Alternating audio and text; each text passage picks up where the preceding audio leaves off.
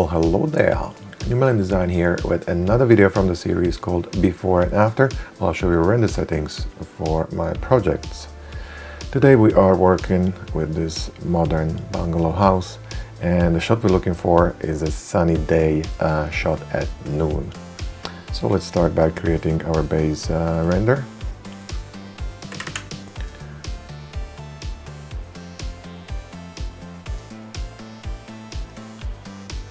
And straight away one more copy of the same thing for our effects. Today I'm going to choose one of the presets from Lumion 9 called Realistic, and I'm going to add a couple of more effects in the weather and climate tab, real skies. And I'm going to choose one of the, even though it says cloudy, as you can see there is plenty of sky visible in here. So I'm going to use this one. And one more effect, we have to work with the sun as well. So we choose the sun effect as well. So let's start with the real skies first. So I can adjust my, my background in here. I'm going to move the heading somewhere around here where I have more of the clear sky. Perhaps somewhere around there. I'm going to move the brightness up a lot. As I mentioned, it's going to be a noon shot, so very strong sun. That means the sky will be nice and bright as well. So overall brightness and the brightness of the sky itself, somewhere around here. We may have to come back to it later on, we'll see how it goes.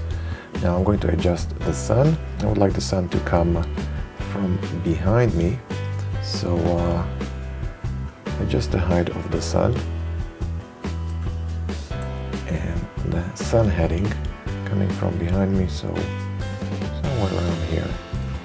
You can see the shadows coming from behind and pretty short, which means the sun is very high up in the skies, and that's what we're looking for today.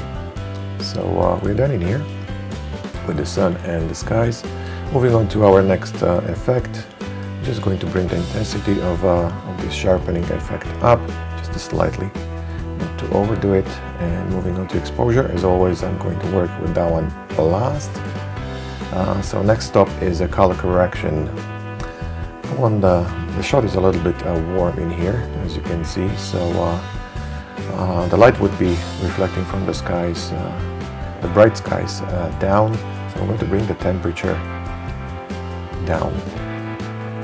As you can see, it is starting to change the color towards the blue spectrum. That's what we're looking for. And the tint up a little bit, maybe a little more of the temperature down. Now it is looking more like a day shot with the bright sun. Brightness perhaps up just a bit, and the contrast up as well. The sun is very sharp, especially the shadows will be very sharp, so we want a lot of contrast in this shot. Moving on to our next effect, reflections. We have a couple of reflective surfaces in here, specifically these windows in here on the house. So we'll select them one by one, so we get our realistic reflections on those. And there is two more in here, one more on the side as well. Okay, there we are. Not forgetting to turn on the speed ray reflections, and we are done with this effect. Hyperlight, since we are looking for exterior shot, we don't have to adjust at all, but we have to work with the skylight a little bit. I want to bring the brightness up. As I mentioned, the diffuse light from the sky will be reflecting all over our shot, so I want to bring it up a little bit and also saturate it just a little bit. Switching on the planar and projected reflections as well, and we can keep the quality of the render on normal, so it doesn't take too long to render. Moving on to shadows.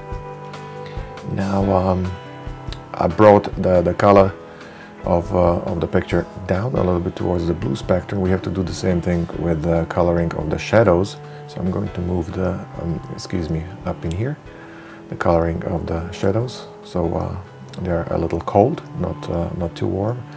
Brightness can stay where it is, because I can see it is pretty sharp. I'm going to bring the Omni Shadow down just a little bit. We are still keeping the shadows strong.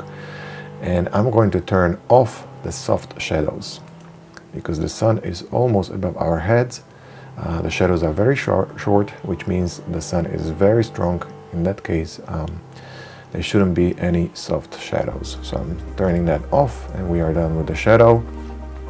Moving on to Chromatic Aberrations, just to bring the dispersion down just a little bit. And that's all we have to do with this one. Last one, depth of field. Now I would like the house to pop out of the picture, which means I'm going to bring the amount of blur up, perhaps beyond half point in here. As you can see, the house is popping up. I'm going to use the measuring tool, the distance measuring tool. I'm going to select somewhere in the middle of the house, so I get the front and the back sharp as well. Turn it on. Straight away you can see it's sharpening in the middle portion of the house, focusing distance around 12 meters. And I'm going to bring the background, foreground slider up a little bit, which means the background will be blurred a little more than the foreground, as you can see in here. When I move towards in here, the foreground is getting sharper. I don't want it to be totally sharp, just a little bit blurred, out of focus, and the background as well. So now you can see the house is popping very nicely. And let's go back to our exposure. I don't think we have to adjust too much in here, perhaps just a little bit up to keep the picture very nice and bright.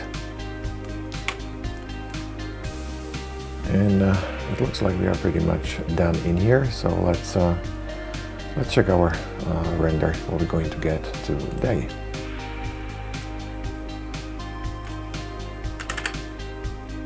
And that is all for today, folks. Thanks for watching. Stay well and stay creative.